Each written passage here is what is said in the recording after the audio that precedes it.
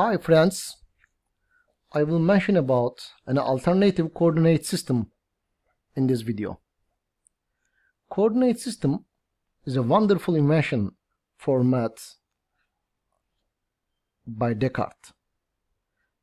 Thanks to this system, we represent the plane and address the points on the plane. According to Cartesian coordinates, which is our written coordinate system, we have two perpendicular fictional lines. We can see these lines on GeoGebra.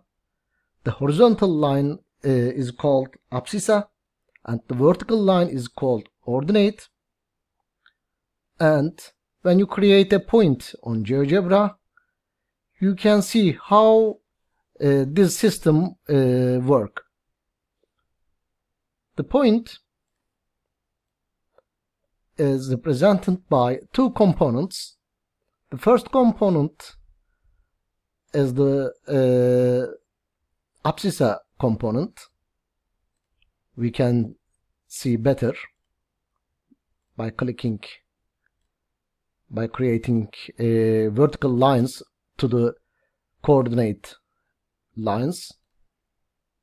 And the second component of the ordered pair is representing the vertical component. This is ordinate. And by this way, we can easily say where the point is in the plane. We have two components. One is called x, abscissa, and the second is called y, ordinate. And if you have an equation between x and y, you can obtain a picture. Actually, it is a curve on the plane. For example, y is equal to x square creates this kind of picture, and y square plus x square is equal to 2 creates this kind of picture, etc. This way is not the unique way of addressing a point on the plane. When you create a point on the software, your system is automatically Cartesian. But you have we have an alternative system to represent the address of the point on plane. Polar coordinates. What does it mean?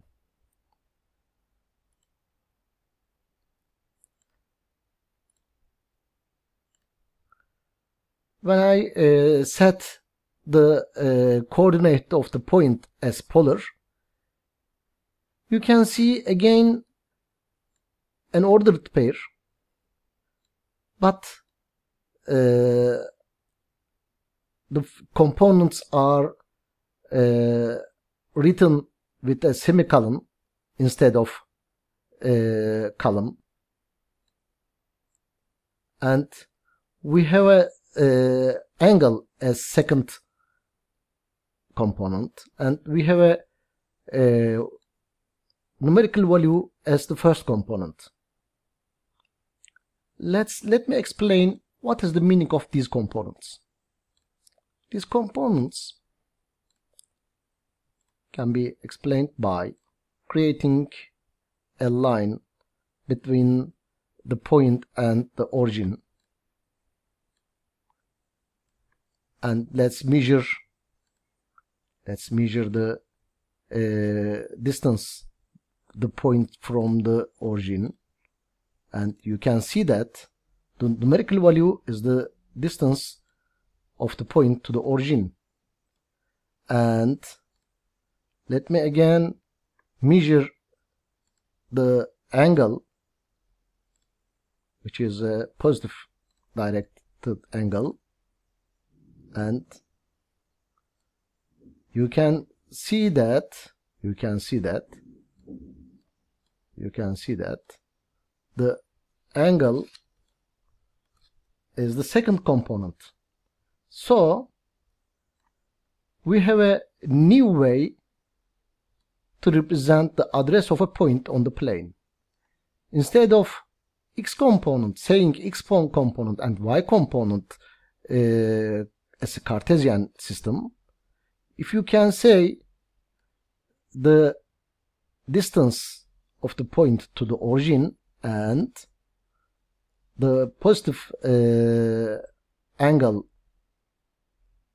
which is the line connecting the point to the origin, and x axis, x line, x coordinate,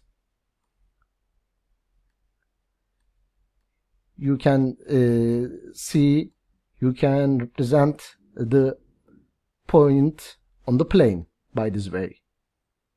And what about polar curves? Again, we have two components, which is a numerical value, and the first one is a numerical value and the second one is an angle. If you create an equation between this numerical value and this angle, you can obtain a curve, and we call these curves, this kind of curves, polar curve. Let me create a little polar curve now.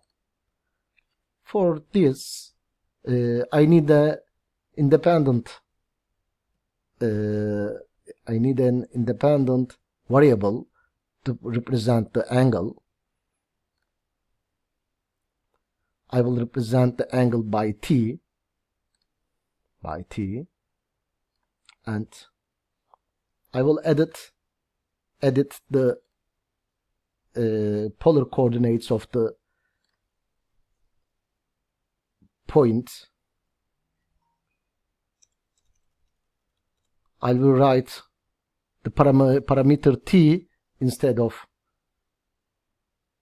angle, and the distance to the origin of the point will be changed by t, by the function of t.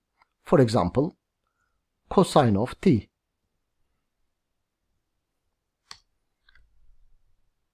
And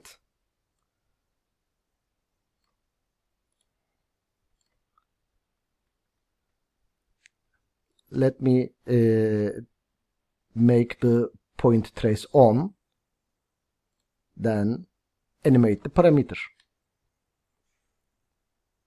So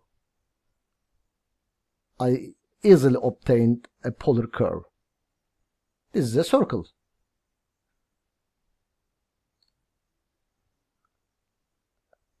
Why this equation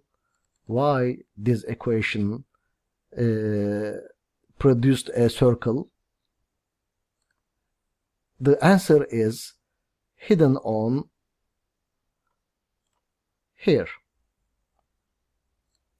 As you know, the Cartesian coordinates of a point is just the distances on the coordinate lines, but the polar coordinates of a point is this angle and this distance. So you can make a relation between x and y and r and theta, the distance and the angle. And if you can apply this relation to this equation, the angle is theta and the distance is cosine of theta, you can obtain this circle's equation. And let's go on by a previously designed application by me, polar curves.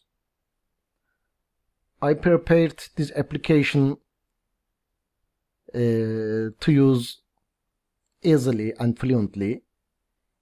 You will just write the function of angle here, then start animation. If you want, you can pause animation, R and theta, and let's see how a curve can be obtained by this function, by this polar function. Start animation. 1 plus sine of theta is producing this kind of polar curve.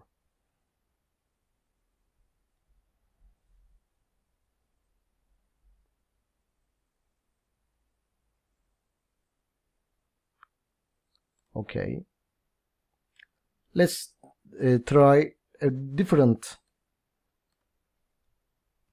function, cosine of 3 theta. I just used the letter t instead of theta.